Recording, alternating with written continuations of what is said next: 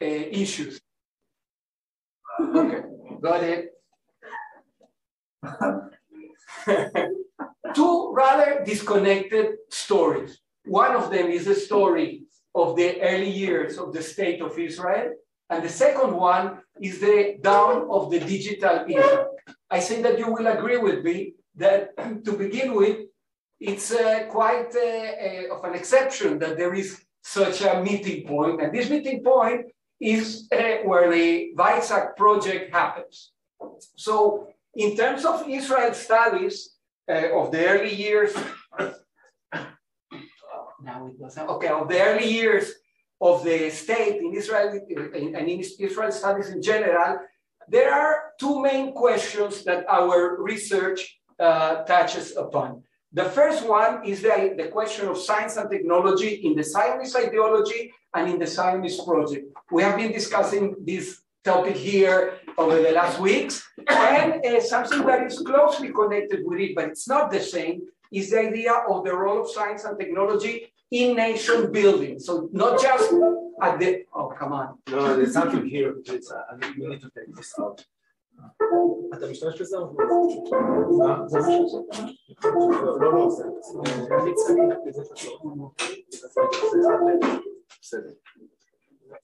לא, לא, לא. אוקיי. זה המגע הרופא אוקיי. So,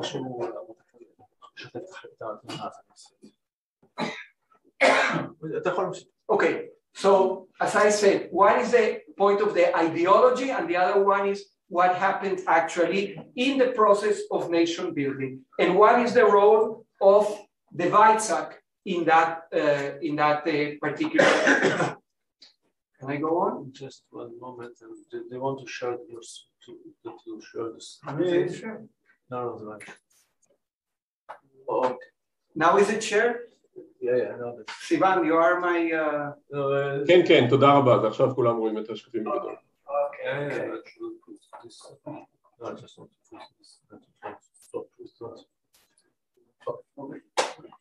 For the history of technology, the points that I want to refer to are two. One of them is the question of the process of adopting existing technologies, because this is what the WEIZAC was about. And the second one is the point of the creation of a supportive technological ecosystem. That is to say, how the WEIZAC contributed to create an ecosystem where the development of electronic computing, and particularly in science, but not only, would then take place. So these are the two main axes of the idea and of the work that we have been doing, especially in the first part of our work.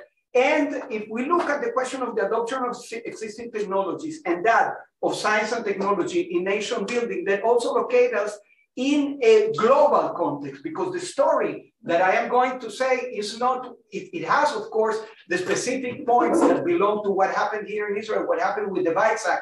But at the same time, there is a global story of other countries, other contexts, geographic, especially in Europe, but not only. Like you see here, the details of other machines that were built at the same time, and the WEIZAC is only one of them, but one which is very special. So when I speak about the dawn of the electronic computer era, this is a question that people ask in this regard: when does the electronic computer start? And I don't want to go into that debate, but I want to indicate what is the point that I choose as the one that is relevant for us here. And it is specifically the point that makes the difference that we want to talk about is the one that has to do with the store program idea. Okay, so before we had computers that were digital as opposed to analog, multi-purpose as opposed to special purpose, and even programmable, electronic as opposed to electromechanical. But only when we have all these points together, and the store program idea is that we have something which is really different and relevant. For example, if we look at the ENIAC here, which was a very important machine in the war effort.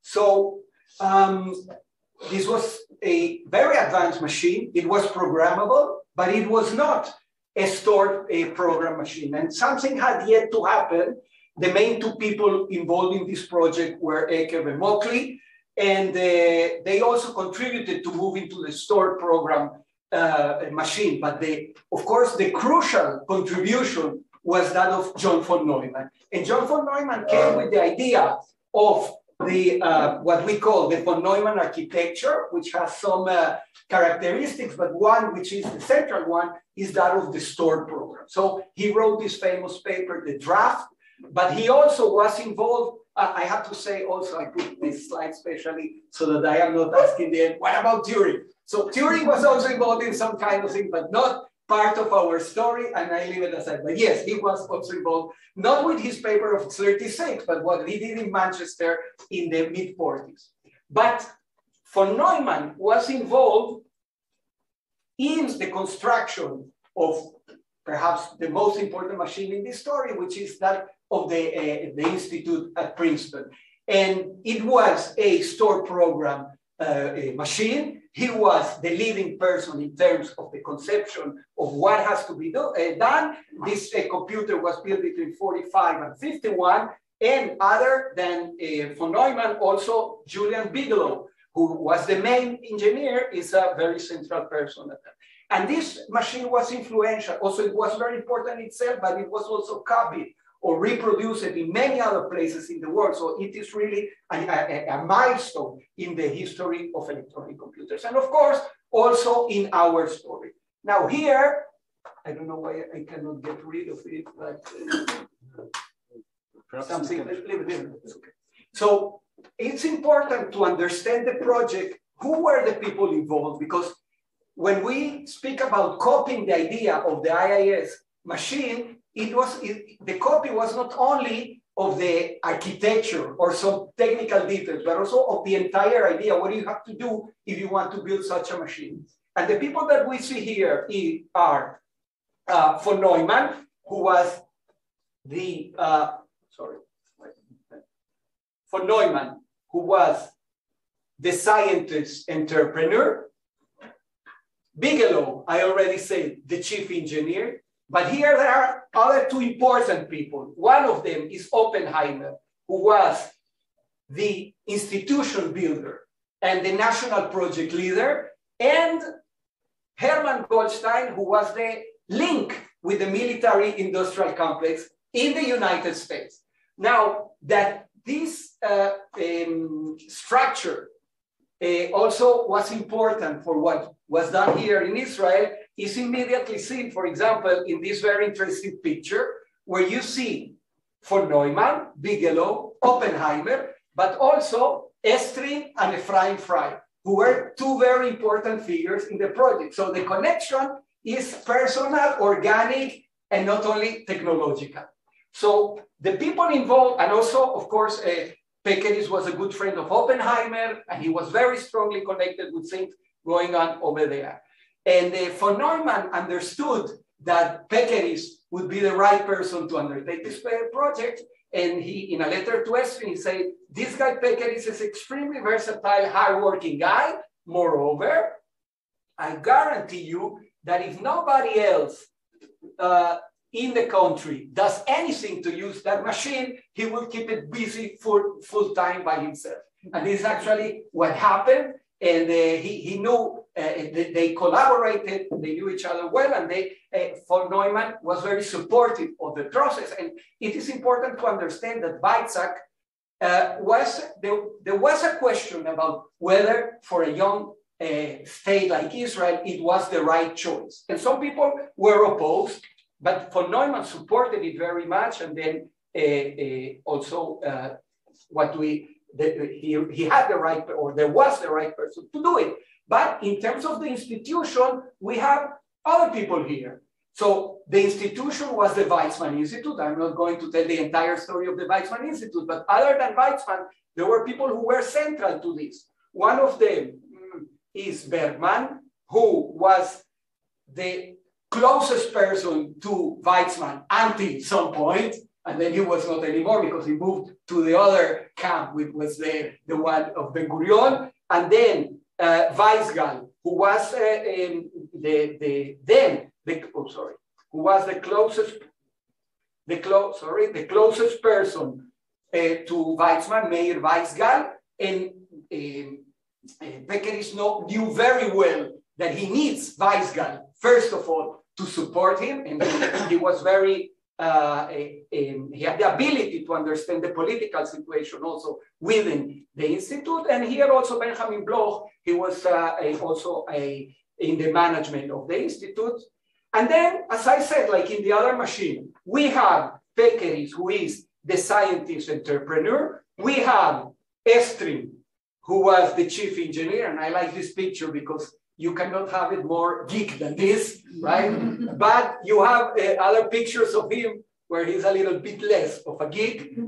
He was a great engineer, and it is important to state, even though I cannot go into details about it, that I will say many, many things about which I will not give the details, but I just want to present the entire map of the work as we see it, Raya and I. And another very important person in the project was Talma Estrin, who was Estrin's wife, of course, and she was a very important and very ingenious engineer involved in the project. And we thought we have to mention her, because otherwise we don't have the entire story. This was a project that at some point became a matter of national interest. There was a lot of advertising, and here Ben-Gurion comes to speak with Micha Kedem and with the Shalit. And when the computer started to work, it was announced in all the important newspapers of the country. Once, Al Mishmar, I know many of you don't know it, but it was an important newspaper. I was a subscriber until its last day, so I thought it's important to mention it here. But just to have the sacrosanct balance here in place, so also at Sofes, exactly the same thing, right? The Moach Electronic was and it was an important event in the story in Israel. So this is the first book we published, Raya and I, and it tells the story of the WEIZAC, how it was created, what were the problems, political, in terms of academic politics, and beyond, how was the project conducted, and so on. And we now move to the second part, which I am going to speak more about, which is about how exactly Pekeris applied the machine for achieving important scientific results, okay? So hopefully it will be published soon in Springer, as it was the first one. And we can never know nowadays with Springer how things work, but it is supposed to appear there someday. And the art of applying mathematics, well, we took it from some document about Pekeris, but we thought that it's a nice title, the art of applying mathematics with WEIZAC. And as part of our project, we also intend very soon to go into other parts of it, which is the creation of a discipline of computer science in Israel, especially in Rehovot, but not only, and the work, the role of pioneering women in computing in Israel. Probably, hopefully, we go on to other things. Of course, the story of computing in Israel is not just the WEIZAC, it's not just Rehovot and Pekeris, but we have to move slowly, going with all the details of the story. So, and I have also to say that the WEIZAC history is not an unknown one. We didn't discover it, even Raya didn't discover it in her dissertation, but certainly what she did, which was the first part of this project, was to go into very intensive and interesting archival research.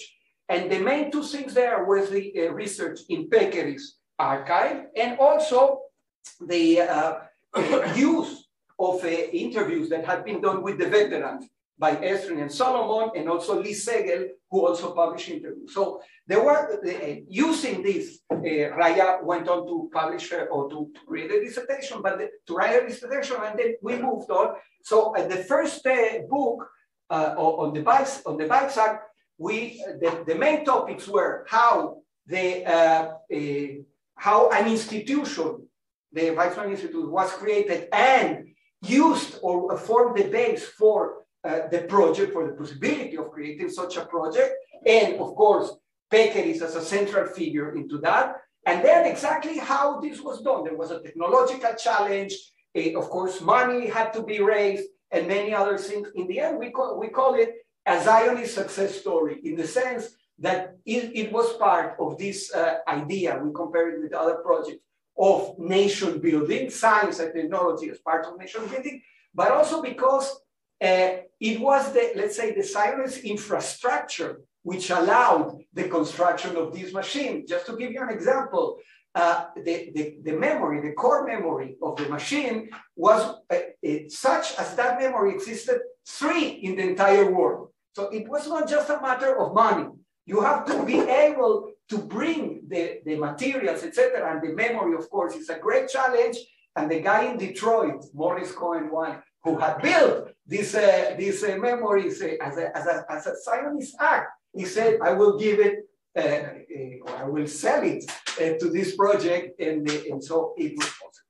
So if you, I forgot to bring the books. But you can look at it in the internet. You can even buy it if you want. But this was the and there is, I need to over here, the scientific challenge, the early impact. The early impact of the WEIZAC was immediately recognized because very important articles were written, or the project was carried out with the WEIZAC.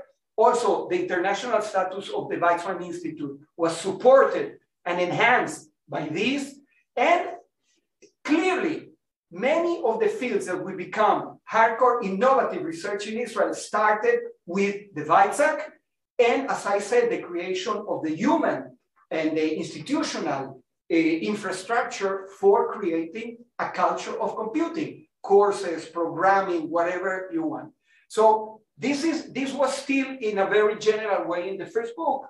And just to give you an idea, because now I will say more in detail about what Pekeris actually did, but already very early, the impact was known internationally. So for example, this quotation, we have many like this, but this one is by Chandrasekhar, a very important physicist, Prize Nobel. He said in '62, I think it can be fairly said that the record of what has been accomplished at the Weizmann Institute with the WEIZAC under the leadership of Pekeris is unequaled in the world. The uniqueness of this accomplishment derives not so much from the high quality or the large quantity of work that has been done as from the fact that Pekeris and his associates have for the first time used electronic computer for the solution of problems which one could not literally have dreamt of solving before. And I think this is a very a precise description of the situation, but one has to describe it in detail. What does it mean? And this is what I want to show you now in what remains in the talk. So, Chaim Pekeris and the art of applying mathematics with WEIZAC. What is it exactly? What did he achieve between 55 and 63 with the WEIZAC? Because he did many other things with the other machines in the institute. The Golem A, Golem B, and some other machines that were bought. I'm speaking only about WEIZAC today. So a little bit about Pekeris. He was born in Lithuania and moved very early on to the United States. All his family were exterminated in the Holocaust. He studied at MIT, mathematics, and then in '33, he started his dissertation was in meteorology. This is very important because meteorology at the time was a kind of new discipline, very computer intensive, computational intensive, not with electronic machines, but computing. This is the important thing of the whole story, how things move from a world in what there was started to be intensive computations for various fields of physics. And then when the electronic computer came in, it was not a starting point. It was a continuation, but a big jump into a new world, actually.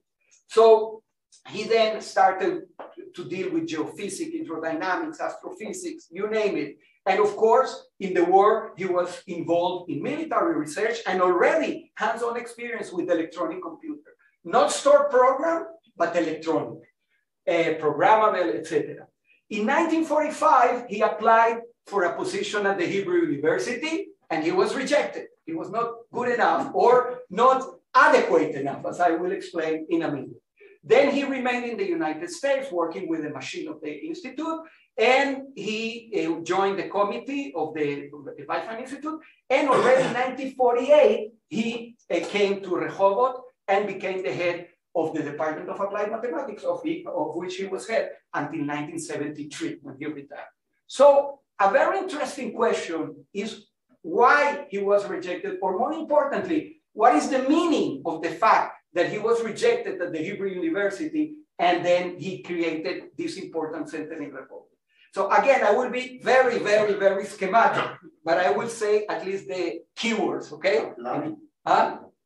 So I think that we see here something very interesting about the creation of two institutions of higher education and research in Israel, the Hebrew University in 1925 and the Weizmann Institute in 47, which embody different views of Zionism and different views of science and the connections.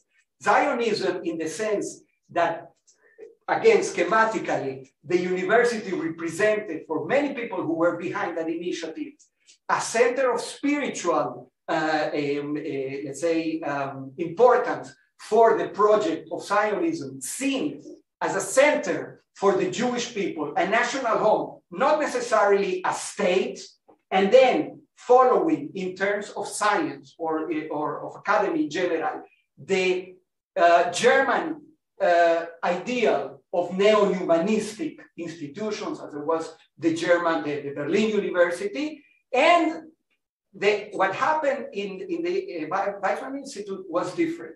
But the interesting thing is that we can even be more focused on this and speak only about mathematics. So we have two different views of mathematics.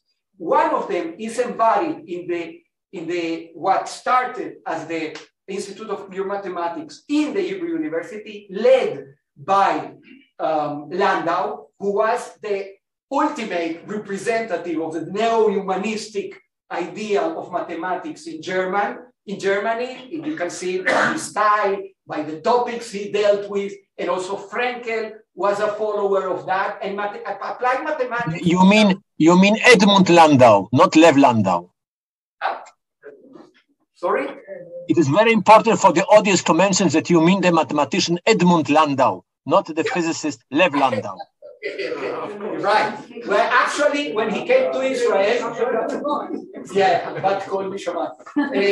when he came to Israel, he immediately adopted the name Yechezkel Landau, who was his great-grandfather and a very important rabbi in Prague. And this is not just a side comment. It was part of what he saw as the renewal of the Jewish people, etc. This talk is not about the Hebrew University, but the point is the difference between that and then what happened in 1947 with the establishment of the Weizmann Institute, which is a completely different kind of idea of what is science. Again, schematically, we should speak here about applied science as opposed, or I have to be very careful, to fundamental science, which at the beginning was not part of the plan, applied mathematics, and an entire set of conceptions and about the possibility of becoming a center which would provide immediate support to industry and so on. Not everyone in the Weizmann Institute agreed with that. This is part of the disagreement between Bergman and Weizmann and so on. But again, just to throw in all the topics that are involved in this story. When was the Technion founded? The Technion is a different story because this is not part of the beginning of the Zionist story because it was found by the Ezra, how do you call that, the corporation, and it was a German thing. It started in 1912, but then came the war. Actually, they started 20-something, right? But this is not at the beginning part of the Zionist story and the connection with or an outcome of the plans of the Zionist institutions. That the Hebrew University was created as a consequence of decisions that were taken in the Zionist Congress, okay? The first, the fifth, and so on. Okay, so just to say two different ideas of science and two different ideas of Zionism. Active Zionism, political Zionism, not everyone involved in the Hebrew University was that. And Pekeris, of course, for him, he had very clear ideas of what he wanted to do. and this is a little bit late, but I could have brought different or similar quotations. The Gentiles say that we Jews are not qualified in the engineering profession. And there were days when we heard the same argument regarding agriculture and military service. And the Zionist movement came and changed it. We cannot ignore the fact that today we have another Zionist mission to instill engineering in the Jewish intelligentsia. We do not succeed in engineering because we do not value it. The Jews do not succeed in engineering because they don't hold to this profession. I believe that these days the problem is essential to the very existence of the state and perhaps to the whole nation. We have to do applied work in engineering. I think that this is enough to give the idea of what I want to say about the role of some kind of mathematics as opposed to other, and a conception of the role of science and technology in Zionism, and the role of Zionism as part of the politics of the Jewish people. So in the new book, as I said, it's ready essentially, but things take time. So what did we explore in this book specifically? So first thing is to speak about numerical analysis in the age of electronic computer. Numerical analysis, as we know it, more or less started in the 20s in Germany with Karl Runge and the methods of Runge-Kutta for ordinary differential equations, and also in Göttingen with Courant and his students. Then they moved to the United States with the creation of methods, or the development of methods and theories related to partial differential equations. So these two things start to develop. And again, at some point when the electronic computer comes in, something very important happens, but some of the basic ideas were already there. And also very, very important, the creation of international institutions devoted to the development of numerical methods for solving physical problems. This is a very interesting story in itself. It has to do, for example, with Italy, where actually they were connected to the fascist movement, and they were very active in the aerodynamics industry and so on, aeronautic industry. So we devoted to this. I'm not going to speak about that today, but it's part of the story. Of course, all of this that was then applied in the other fields where Pekeris and his collaborators were active. So the first one that we devoted to is the field of integral equations, and particularly the Boltzmann-Hilbert equation related to the behavior of gases. Again, you can see by the names that this started in Germany in the 10s and in the 20s. Hilbert developed methods that turned the solution of a specific kind of integral equations into something that is amenable to computing methods. And the Pekeris, like all other fields, he started to study this early.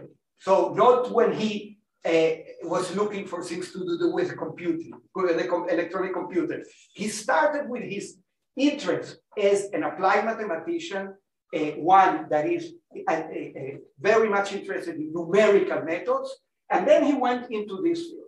The next one is the issue of the oscillation of the Earth. I will speak a little bit more about this, but this is related more generally to a broader issue, that is the geophysical research in Israel, connected to geophysical research in the entire world, and questions about seismography, also very important and very interesting. Also very strongly related to questions of nation building, because it was related, of course, to the issue of looking for oil in Israel and for water.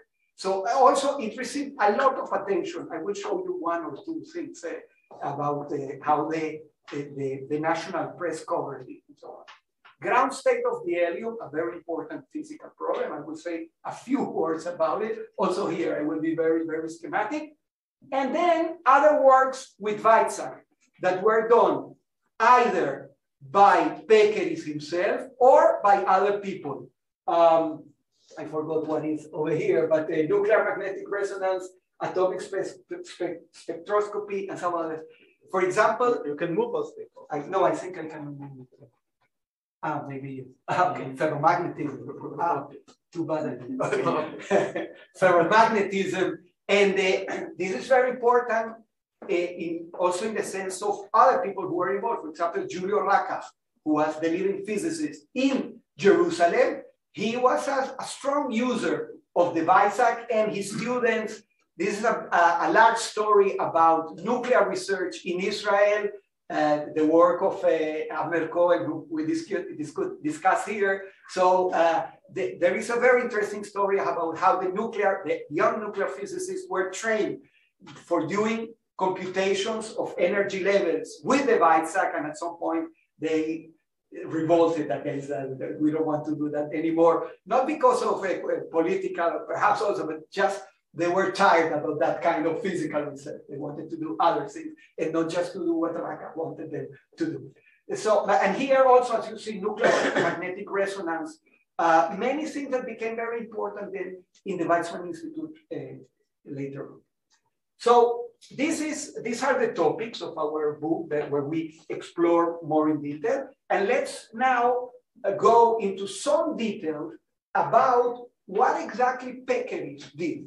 So in each of these chapters, what we do is to give a historical account of the development of each of the main problems or the fields with specific problems within it that Pekeris was involved in, and how at some point, where after the physical questions were more or less addressed with some dead ends or whatever, and some things were still unsolved, and the mathematical tools that allowed a computational solution to the problem were developed, we see precisely that at that point, as Chandrasekhar said, without an electronic computer, there was a kind of threshold that could not be overcome. There were groups of computers, there were mechanical computing machines, there were many things.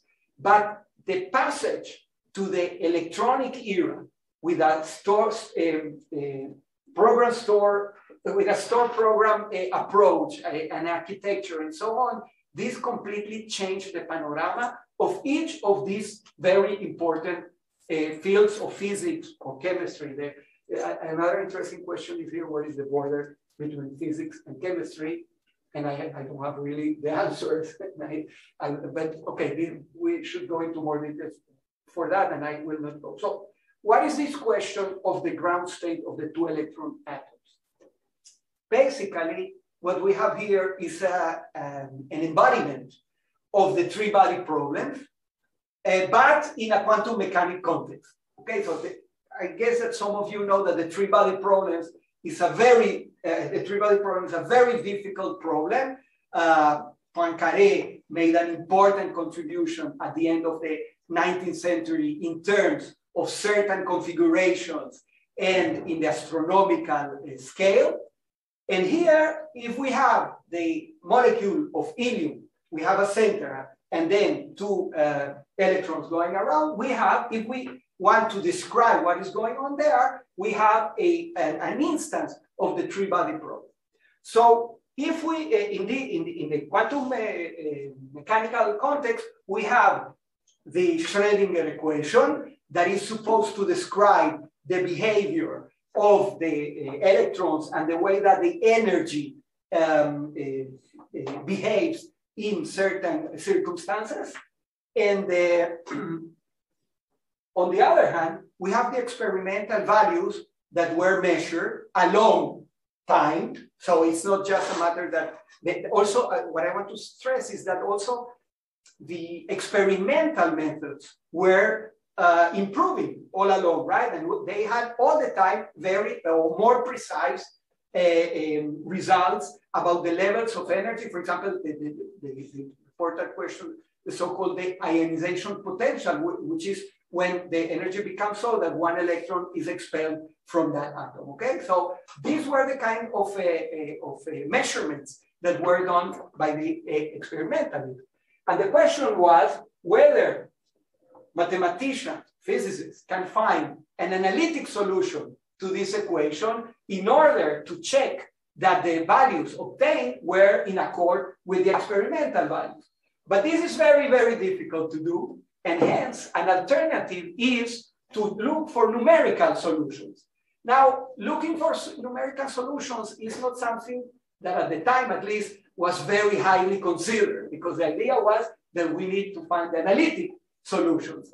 But some people, nevertheless, that were in a different course of ideas, said, no, let's go for the numerical solutions. And then there is an entire story of people working, trying to find the numerical solutions, calculating, developing methods, and so on, and comparing all the time to the experimental values, and to try to determine the extent to which the equation actually describes correctly the physical situation, right? So, well, there are some people in this story, not all of them well known, but still important.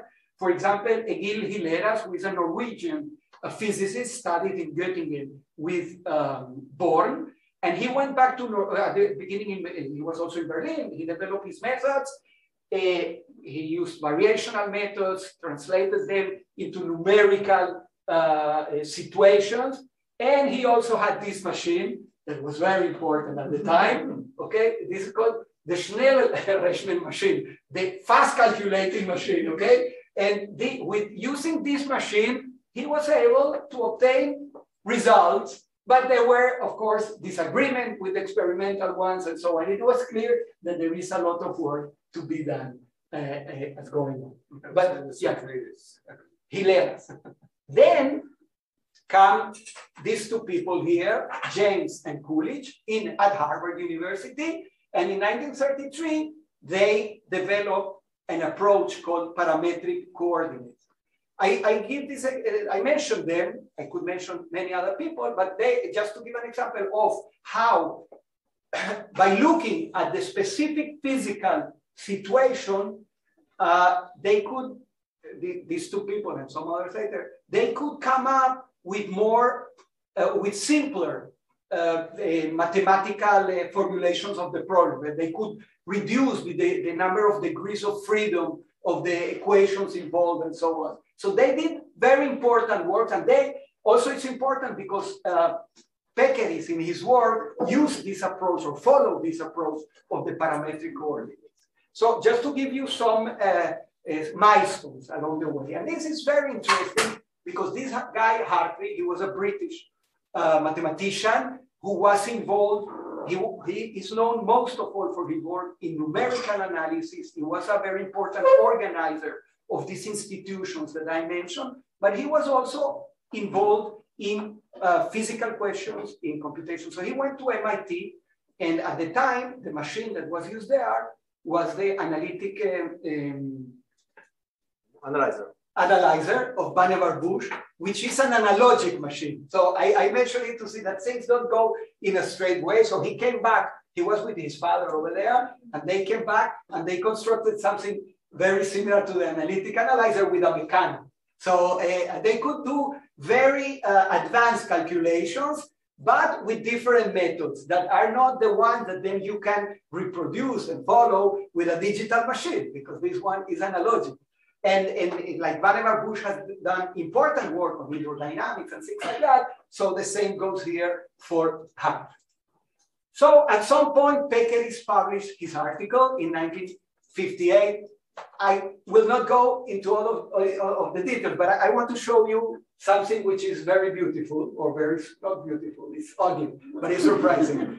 This is so Pekeris took all this situation and started to apply his simplifications, changes, and so on. And in the end, in order to solve the equation or the equations numerically, he reached this monster equation of 30 terms that, moreover, was translated into systems of linear equations that this is what he solved with the machine. So there were many interesting developments about the use of matrices for solving the linear equations. And in fact, at some point, he was able to solve a system of 1,078 equations with 1,078 unknowns, variables. And the interesting thing is the following, that this is all of this order of the 1 million words, let's say. And the RAM of the machine was 4K, okay, so this is nothing. So the interesting thing here is to see how Pekeris, on the one hand, took the physical situation, the mathematical tools, and then also the ability to create. All of this has to do with the ability to transform the basic matrices into equivalent matrices, which are very sparse, diagonal, many things that make the possibility, make the solution of this system possible. Okay, if you just, let's say in the end it's root force. This is what the machine brings, the root force. But before applying root force, you have to prepare the ground. And this is what Pekeris did brilliantly in this case. So I will just say about this article. So how close did he come? The ionization potential here is this number that you see here. And at that time, Hertzberg, who won the Nobel Prize for his work on these measurements, had this measurement. You see, it's very, very, very close. And this was certainly taken as a corroboration of the values and, of course, of the equation. And this article, so here also, I don't have much time, but we can see here how this project took most of the time of the WEIZAC during the period in question, okay? So they were working very, very hard over there. And I didn't mention all the collaborators in this project. I will mention others later, but at least one has to mention here Pinchas Rabinovich, who was a great expert, a world-class expert in numerical analysis, and he had also the programmers and so on. So this article, just to give you an idea, the Physical Review in these years published 14,000 articles.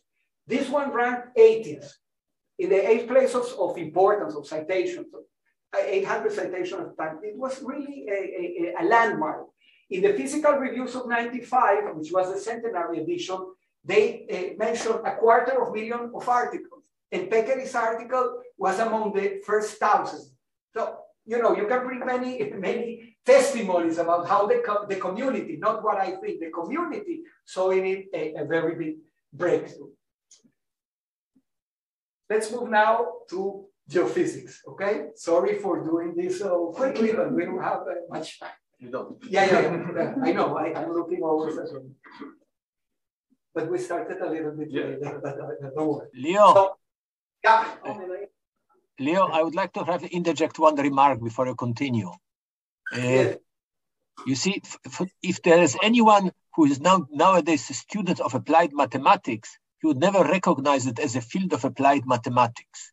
In 1964, when I was still in high school and working with one of his lieutenants, Frankowski, I asked once Chaim Pekeris, what is applied mathematics? So he turned to the board at his big office and wrote on the board that classical physics. I'm not sure how many people will agree with that definition, but it served me well for all my scientific career because it exactly fitted what I was interested in as a student of high school in electronics. Actually, I showed him my own analogic computer, which I have built as a project in high school. So this is close. But anyway, for today's student in mathematics, on applied mathematics, that sounds as physics, not as mathematics. So just to prove that tastes change very much through generation, what is what. Okay, and what I will say now just makes the case stronger. Okay, so I want to mention here this article, which is Alterman, Jarosz, Pekeris. Okay, so Pekeris was highly influential in geophysics, but here it is very important to mention the collaborators, in particular Tzipora Alterman. There's a very interesting personality that we want to speak more about her later on, but now I can say she created here the Department of Geophysics in this university. She had many students and students of students. Unfortunately, she died quite young, and she could not really develop all of the potential that she had. But in this particular article, she played an important role, and in this particular article, AGP, so it's Alterman, Jarosz, Pekeris. That is the right order in which we should mention. So this is about the idea of free oscillations of the Earth. And the idea is that the Earth, I will not read all of these because I don't have much time, but the idea is that the Earth as a sphere has certain motions that are very difficult to detect. But Pekeris and Zipporah Alterman and Jagosz he explains here what is a free oscillation. Sorry that I skipped that. But there is a very important point to this particular story because of the following thing. We see here a convergence of circumstances that allowed this breakthrough. Not all of the circumstances were under the control of Pekeris or anyone else. So one of them is the theoretical background that led to the place where he was. Then the dramatic improvement of precision measurement tools for seismological situations. And then nature comes and destroys two big earthquakes that were very, very good for seismologists and for Pekeris and Alterman in particular. So theoretical background has to do with the questions about the internal constitution of the Earth and the elastic vibrations of a solid sphere in general. And here there is a long British tradition. You know, I don't make it just for name dropping, which is also good to do, but it is because just to show you the kind of people that were involved in this. So the Lord Kelvin, Lord Raleigh, and Sir Horace Lamb, all of them very British people, and also Love, who was a very important hydrodynamics researcher. And in 1892, Lamb wrote this synthesis of all this work about hydrodynamics and a sphere and so on. And the interesting thing is that these books are in Pekeris' library. So we can go there and see where he had remarks and so on. And obviously it was the basis for his work. But the thing is that in the 19th century, the idea of the Earth is that you have the interior of the Earth, then there is a thin crust floating on a molten interior. But this changed very much as seismological evidence of variations in the velocity of waves at different depths created the evidence that things are a little bit more complicated. So there are all of these ideas about crash, mantle, in and outer core. I won't go into all of that, just to tell you that there was this evolution. Also, for example, Adams and Williamson, their importance is that they developed they calculated or formulated the mathematical relationship between the seismic wave velocity and the compressibility and density of the rocks inside the Earth. Most of their conclusions were wrong, but the methods were good. And people who came later used them very wisely. One of them is this person here, Edward Bullen. He was from New Zealand and worked in Australia. You know, just to show you that there are many, how do you say? Layers. Sorry. And this other guy, Bullard. The interesting thing is first that their names are very similar, Edward Bullen and Edward Bullard. And one came up with 6 models and the other, so there were many models, but models only in the sense that what are the difference of the depths of each of the layers, right?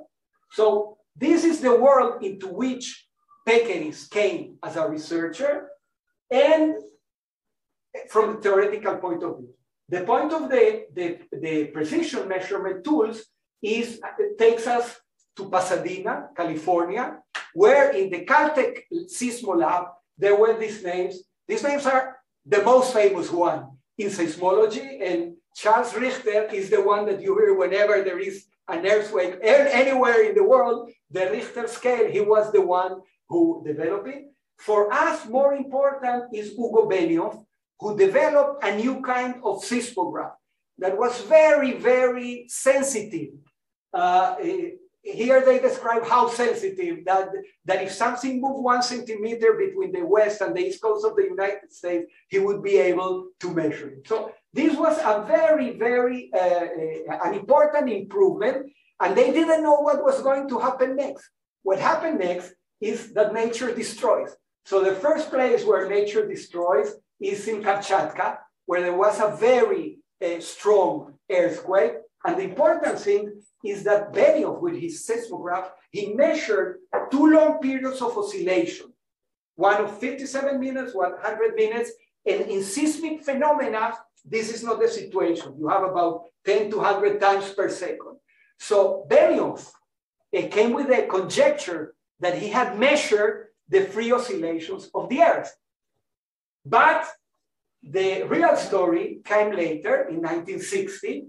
The great Chilean earthquake in Valdivia was the epicenter. I know stories personally about this, this earthquake. But scientifically speaking, the interesting thing is that this happens in 1960. And we will come to it in a minute because I will only speak a minute about what they did in the research here, okay? What they did in this research was, as he said, to test the validity of Benioff hypothesis. So the first earthquake with the measurements creates an hypothesis that says these are the free oscillations of the Earth. And then they say, we're going to calculate it. And they came up with the calculations. Again, I have to skip. They examined the various models.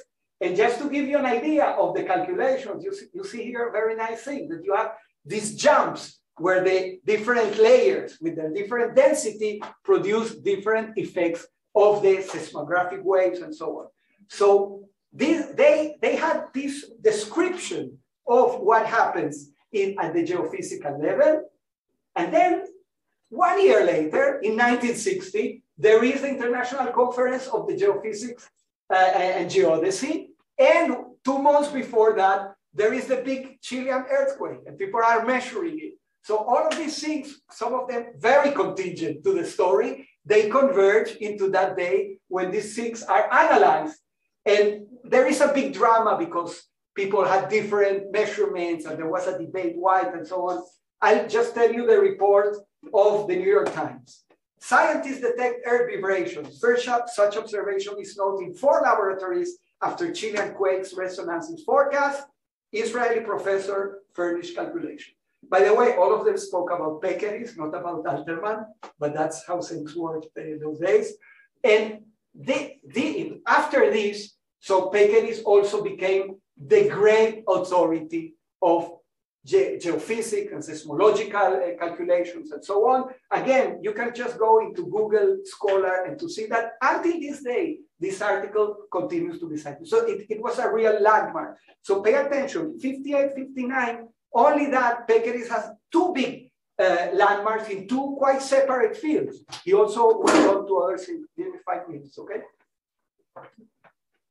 Again, in Israel, there was a lot of resonance to this result and so on. Here is in the Yom Ha'atzmaut 64, terrestrial spectroscopy and computation. So there are many interesting things. At the end, and then a little end of half a minute. Pekeris was involved in 2 other activities that were incredibly interesting from the historical point of view and the connection between science and technology and the nation building, which is the geographical survey, which was done in the 50 and 51, and oil in Helix, okay? He was the guy who was there to tell the people, you have to make the perforation here. And he was right. He was wrong about the quantity of oil that would come out from there, but he knew exactly where the oil was to be found. This is part of the geophysical survey. Pay attention, all of this is before the WEIZAC. This is not part of the WEIZAC project. מתנהל מחקר רחב ויסודי בדבר הימצאות נפט בארץ. And when the oil, so here is Pekeris going around, and in Helix, they put this tower of perforation and so on. And, you know, September 3, 1952, okay, sorry. Oil came out from the soil, and there was a lot of, even the Yiddish press, oil in Israel, von der itzige Schwelligkeiten zu einer große Zukunft. But the Zukunft was not so groß as they thought, but still. More importantly, the British Foreign Office said this is the most important event that has happened in Palestine since the creation of the state. And he wrote to Newman and Oppenheimer, from Newman and Oppenheimer. He said, this is what made that important connection between the Weizmann Institute, what Pekeris was doing, and the creation of important things from the point of view of the nation. I will put this song later. I'm sure some of you know. So my last point, and this has to do a little bit with what Philip said before. First of all, Pekeris had many, many awards and distinctions, Pras Israel, international, and all of them well-deserved. But an interesting thing that happened, we're not sure about this, Raya and myself, what really happened. In 1970, in the Weizmann Institute, there were periodic reviews of the various departments, what they have done, what could be to improve, what could be done to improve, and so on and so forth. And there was a commission to investigate or to survey the mathematical Department of Applied Mathematics. Two very important researchers, one a mathematician from Illinois called Tau, and the other one was Frank Press, who was one of these leading seismologists in the world. He became the science consultant of Obama, no, not of Obama, of Carter. So he was a very active and very important scientist. And in the report, they said, there are many good things in this department and so on, but look, you have to put here some pure mathematics. This is not enough for an institute like the Weizmann Institute to do only this kind of thing. Very good, high quality, whatever. This is not enough. And Pekeris became crazy about this. Started to write letters to everyone. They're going to destroy our department and so on. All of this, we have the letters and everything. What we don't have is what happened between then and 2 years later when there was a Department of Applied Mathematics. So something happened there. Someone took the decision. Pekeris was already, let's say, an old man, not so old, but he had not the same kind of influence, and it's very interesting. So here they created a new tradition. I think that an important thing, I spoke about pure mathematics, applied mathematics, even the idea. So Philip said something about what is applied mathematics and of course the kind of things that some of the people in Israel here in the world do. But today the idea of what is pure mathematics and applied mathematics, and then it has changed so much, and the map has changed. And we have Professor Segal, for example, speaking to us every day about how the pandemics. He's a mathematician. He's at the Department of Mathematics. So this is not the kind of applied mathematics. But I think Pekeris would be very happy about this part. I know, I'm just conjecturing. I don't know. So that's the story. And as I said, in as much as you are interested in the details, both of the WEIZAC project and of each of the projects conducted by Pekeris. Some of them I mentioned, some of them I didn't. And the people around, we have a very long list of people who collaborated with him and who came afterwards and so on, that you can find in the book that is already out and the one who will hopefully will be out very soon. Thank you very much.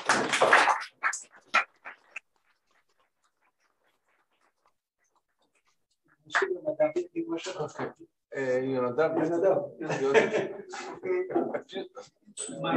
name is Yonadav Perry, and I was working at the Weizmann Institute in Pekeris department starting in 1963. I knew all those people that you mentioned. I was in charge of the system for the new computers, the CDC 1604, which succeeded the WEIZAC. It allowed the WEIZAC to be shut down. I was working there for 4 years, and until I read your book and heard the stories around it, I was never aware of the magnitude and importance of the research that was being done there. And thank you for that. Well, thank you very much. It's always to be aware of this kind of reaction. And I will tell you more. The interesting thing is that not everywhere, but in many places where I go and say something, I discover more and more people who are involved. And also in this university, when the talk was announced, some of the let's say older professors here in physics and mathematics told me, yes, I was there, like Philip said now in his reaction, and David Horn also told me about, and some other people, and somewhere I think that the most important thing is not only that who participated directly, but also the way in which we have done it with Raya and we do it more, the way in which the professional community of people who were either programmers or technicians building the machines or scientists involved in calculations with the WEIZAC or with the next computers that you mentioned and so on. I think it's very nice to see from the historical point of view something that you cannot always see, which is a starting point and how it then branches around. Of course, that's not so simple because the other place where things happen is in the Technium. But that's a different story. We also have the story of the semiconductor industry in Israel. Many people who went to work there started also with WEIZAC. People, Mamram and all these developments in the army were people who started working or they learned the trade here working with WEIZAC. And you yourself know, you have told that to me. The Department of Applied Mathematics in Tel Aviv is offspring of the Weizmann. Exactly. So that was the next thing I wanted to say. And we have Miradin was a student of Philip Rabinovich. Philip, I think you were not a direct student of anyone over there, but as you said, you participated. And many other, Flavian Abramovich was there. Schiff, Bernie Schiff, Flavian Abramovich. And what is more, the computer center, the first guy who ran it, Tom Meyer, came from Weizmann Institute. Who was that? When they made the first computer center in Tel Aviv University, the guy who was in charge of the operating the whole system was Tom Meyer, who worked with Pekeris in Weizmann Institute. So you see, it has a great impact. And I think that for us as historians, it has been a very interesting experience because as I said, the story is known. Everyone knows it. And even we hear from Yonadav, he was there. But the ability to reconstruct, I must say that I once heard this piece of advice from John Highwood. So, some of you know, he wrote a book, we always write about Hilbert, Dedekind. But when you write about things that then can make up someone like Yonadav or Philip and say, look, or Aviezer Frenkel, of course, one of the main people involved here, you were able to reconstruct correctly and also to say some things that we were not aware of. So that's nice. I like it. גם סיוון, רוצה עוד שנייה, סיוון. יש פה כמה אנשים מסביב, יש פה כמה, רגע, נעשה את זה, אולי גם תרימו יד, לא? כן, יש רק שנייה אחת, גם שיראו אותי. אוקיי. וגם ראיה, אם תרצי להגיד משהו, אני רואה שראיה. אוקיי, אז יש כאן כמה אנשים מסביב בחדר, אני אשתדל להתייחס לכולם, אז תסמנו לי, תכתבו בצד או משהו שאני אדע מי רוצה לדבר ואני ארשום אתכם. יש בצ'אט משהו? כן. אז קטי.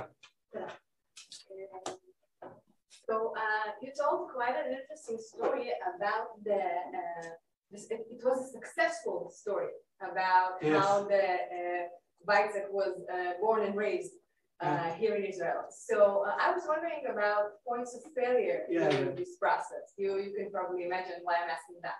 But I just wanted to hear about whether there were like obstacles that stood upon Pekeris' way, and how did they reflect in his in what seems to be again a successful story, but how does it come across?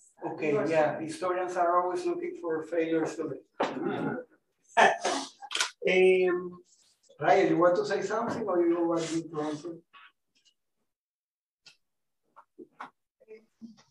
I don't hear the question very clearly, but you can say a few words about the golem. If we feel looking for a failure. No, I think we in the first part, I think failure is not an important part of the story. one would say. But there were many debates and obstacles. And as I indicated, this is something that appears very strongly in Raya's dissertation, is the very idea whether a computer has to be built. This is the first thing. There were debates, not everyone was interested in that. And in particular, you know, these are things, I heard this story about the quantum computer also, that people say, look, you asked about the quantum computer, right? So I know that there is a debate that says, this is something that the state of Israel cannot undertake. We should not do that. We should. So, you know, in the state of Israel, at the beginning, there were so many things that people say we cannot undertake it, but there was someone who said, no, we have to undertake it, okay? Movila Tzi, or you name it. And this was also the story here. But in the end, Pekeris, this is why we use the term in the first book, a pioneering story. Because this is, in many senses, this is the ethos of people who were pioneers in many other aspects of things that happen here in agriculture, in the army, you know, you like more this, you like more that, but about the can-do kind of spirit. They say, we are going to do that. So there were many obstacles.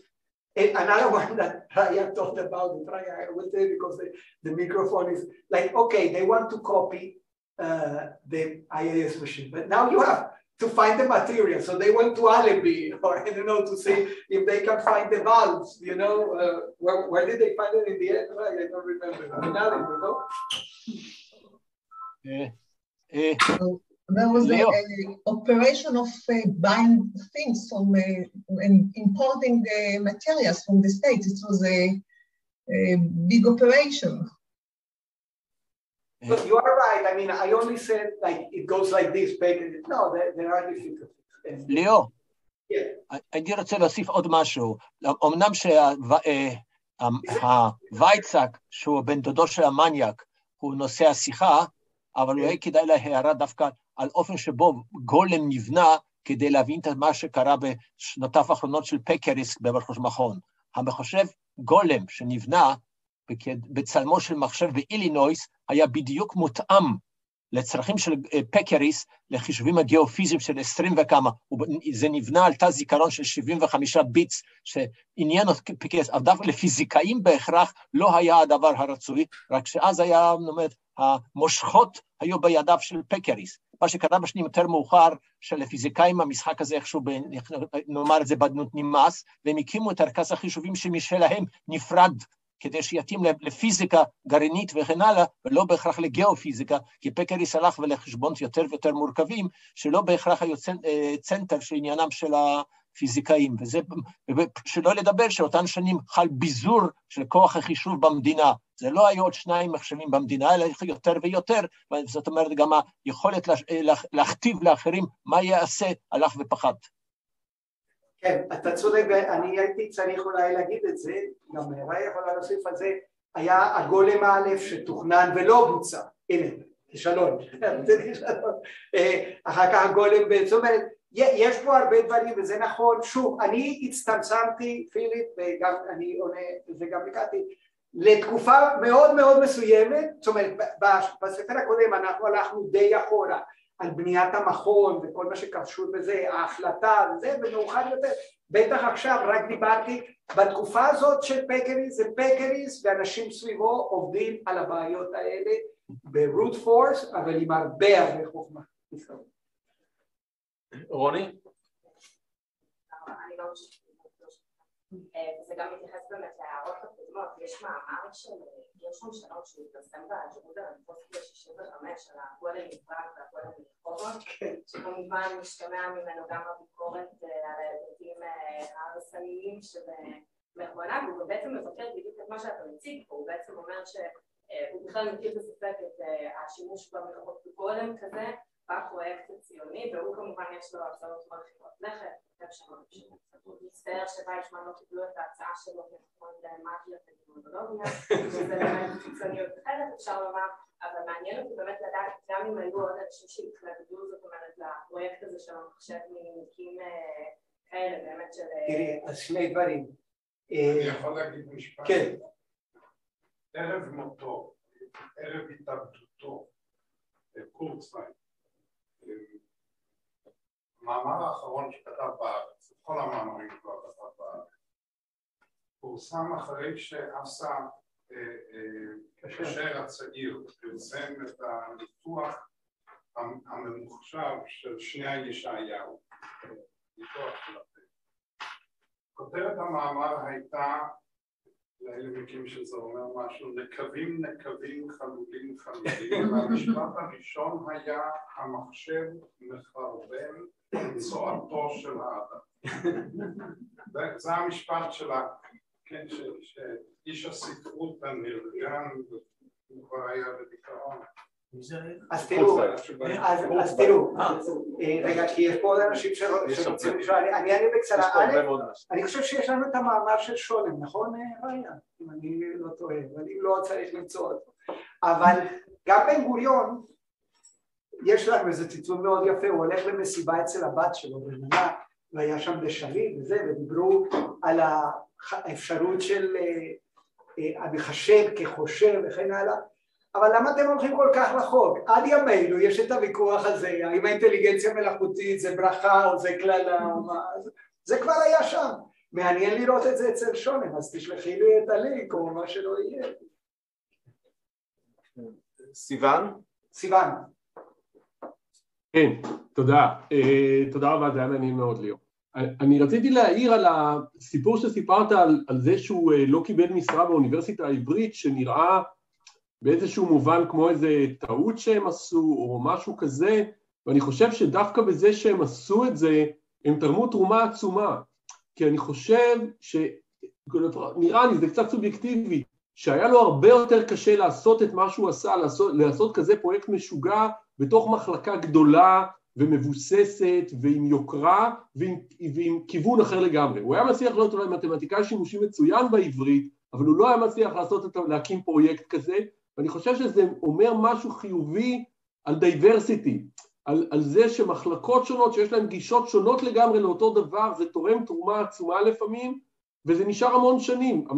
בעברית נשאר להם קושי מאוד גדול בשימושית לאורך עשרות שנים אחר כך, זה לא משהו ש... עד היום יש להם קושי. בסדר, לא רציתי להגיד את זה ככה, אבל פיליפ צודק. אבל אני חושב שזה מאוד יפה הדבר הזה, והעובדה שהוא הלך למקום, ארץ לא נודעת, לא מיושבת, והצליח לעשות משהו, זה בין היתר בגלל זה שהוא נאלץ, הצירוף מקרים הזה שהוא נאלץ להתחיל במקום חדש. שלא לדבר שעד היום אין שום הסכמה מה זה מתמטיקה שימושית. לא, אבל תראו, אני מסכים לגמרי עם סיוון, ואמרתי שאני הייתי סכמטי. היה לי חשוב להציג את שתי הגישות, אבל האמת היא כזו, האמת היא יותר מסובכת. באוניברסיטה העברית לא היו כל כך הרבה תקנים במתמטיקה, ולמשל איסאי שור, שהגיע מברלין, הוא היה ממש בקו של לנדאו, והיה בולט ביותר, גם הוא לא קיבל עבודה, כי לא היה מה לתת לו. אבל אני חושב שהמקרה של פקריס מדגיש את ההבדל בגישות, כמו שפיליפ אומר, אין הסכמה, בטח היום, כשאני אמרתי מתמטיקה שימושית, כאן זה מתמטיקה שימושית במובן הכי קלאסי, שבא בגלל זה הזכרתי את כל החברה האלה מקיימברידג', שזה משוואות דיפרנציאליות כאלה, היום אנחנו מבינים במתמטיקה שימושית משהו אחר לגמרי, כולל הבית ספר שאתה עומד בראשו, שאנחנו רוצים להגיד משהו על האופן שבו מתפתח הרעיון הזה של מדעי המחשב. מה זה מדעי המחשב? זה לא מתמטיקה שימושית, זה כן, תלוי את מי נתפוס שם או את מי לא נתפוס. כל הנושאים האלה, נקרא להם, כמו שהילברט היה אומר על החלוקה של האקדמיה למחלקות, זה עניין ביורוקרטי, יש לו בסיס אקדמי כמובן, אבל יש כל מיני סיבות להחליט שזה יעשה כאן, זה יעשה כאן.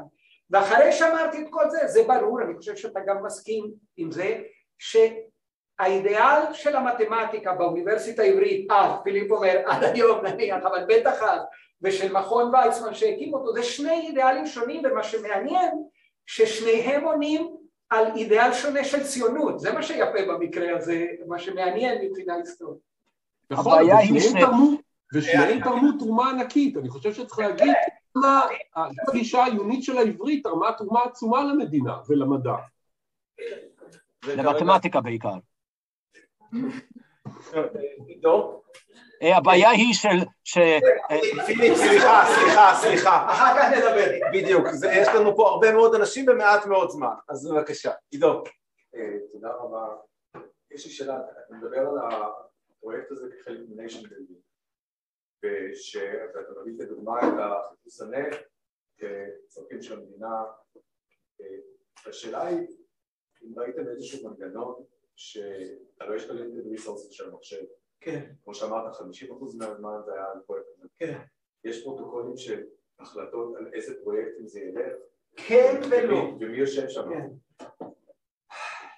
שאלה קשה, אני לא יודע איך לענות עליה בדיוק. זה לא כזה מתוכנן ומקיאוולי שאומרים, אוקיי, אנחנו רוצים לבנות מדינה חזקה, לחפש נפט, 30%. זה לא ככה. לא במובן שזה כאילו, כן, יש לנו את בצורה מאוד רצועה, אבל מי מחליט לאן הזמן של המחשב הולך? פקריס. אפשר להגיד את זה אחרת? לגמרי פקריס, זה היה המחשב של פקריס. היה לחץ לתת קצת זמן לצבא, אבל לא היה שום, בפירוש פקריס הוא הקובע. אני יכול להעיד מידע אישי, המחליט האחד והבלעדי היה פקריס. זה הוועדה. מנחם? זהו, היה נפלא. אני רוצה לשאול על היבט שככה רמזת עליו, אבל לא נגעת. ולא בהקשר של הפרויקט הציוני, אבל לא בהקשר של טכנולוגיה ומדע, אלא יותר בהקשר של פיתוח,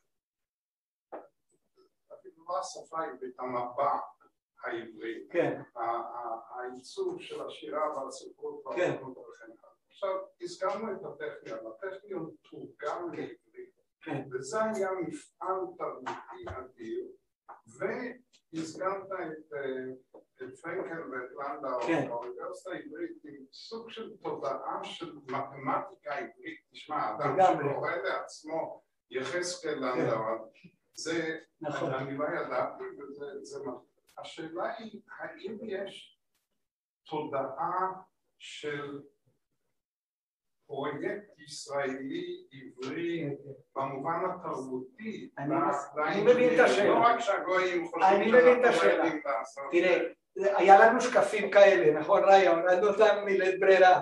כי, תראה, אני אגיד ככה, ויושבים פה חבריי חלק ממתמטיקה, לפעמים באוניברסיטה כאן אנשים כותבים לי אימיילים באנגלית. אני תמיד עונה בעברית. סליחה שאני ככה אומר לכם, וזה מצחיק שזה אני, כאילו, שדווקא אני, אולי בגלל שאני עולה חדש, מה שנקרא, אומנם 45 שנה, אבל עדיין. ואני רואה בזה חשיבות עצומה. עכשיו, אז לדברים כאלה אתה מדבר, אבל ברמה המוסדית. עכשיו תראה, באוניברסיטה העברית, בהתחלה, הם מקימים כתב עת בעברית, שמפרסם מאמרים מדעיים בעברית, חלקם חדשים, זה לא שתרגמו. זאת אומרת, פרנקל כותב, פרנקל וגם לנדאו, וגם אחר כך כל מיני בור, נתן איזה מאמר שבפעם הראשונה הוא התפרסם בירושלים בעברית. זה ברור.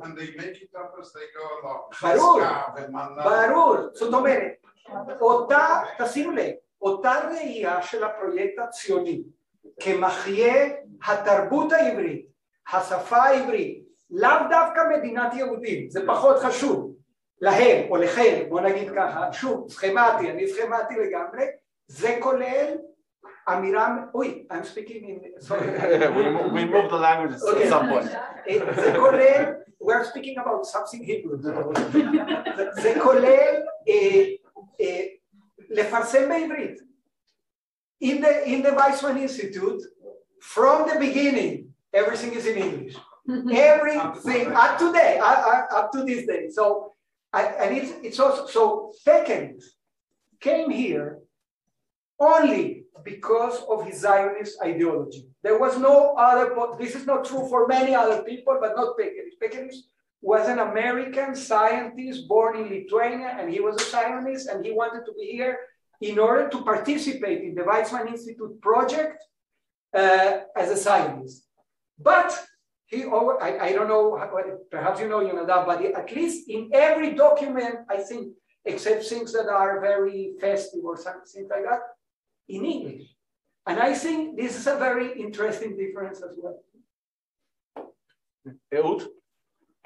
Keep English. So thank you. It was a lot of fun and very interesting, and so many directions we can go. So I have one very small and nitpicky question. Maybe you said something and I missed, and then something maybe slightly more conceptual.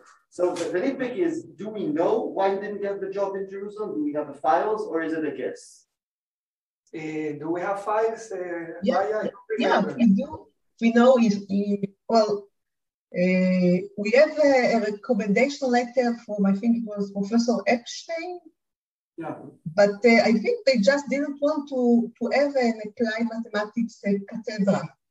Yeah, that's the theory. So it's just, but you know, and he also, no, he wasn't, we have a letter that said it was not, was rejected. Yeah. Okay, because we know academia, I can think about many reasons why we don't want to. I have to say, given his future, I can see them making it, like it was said here, perhaps a smart choice. The second is, it's basically two questions, but I'll make them connected so it'll be one. So in terms of this being an origin story or something like this, if I understood correctly, it seems that we have like, he had a reputation in the United States, which he imported here, basically, with all these letters from von Neumann and so on, which I assume is very different from someone who would have developed his reputation here. So it seems to me like both, if you think about nation building or institution building or whatever, this seems more like a colonial framework would be more appropriate.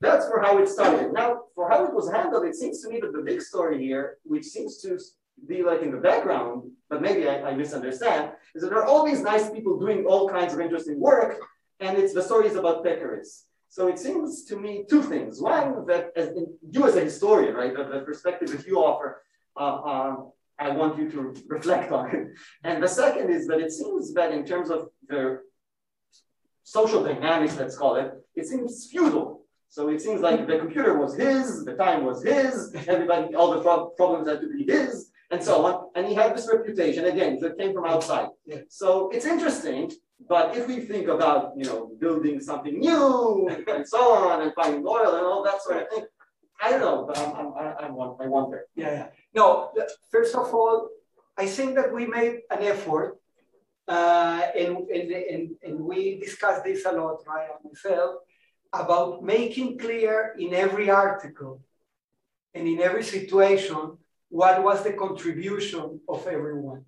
This is not possible, I think, that what I did here, because I wanted, and as I said, for example, Alterman, we know we have a lot of protocols, very interesting. She was always reporting to him, we did this, we did that. And as I said, for example, in Helsinki, they said Pekeris. They completely overlooked the contribution of Alterman. And we don't want that to happen in our book. But here it was a little different, okay? As a schematic. Again, it is still true that he was the dominant figure. I mean, by all means. And for example, how to distribute time and effort and whom to bring.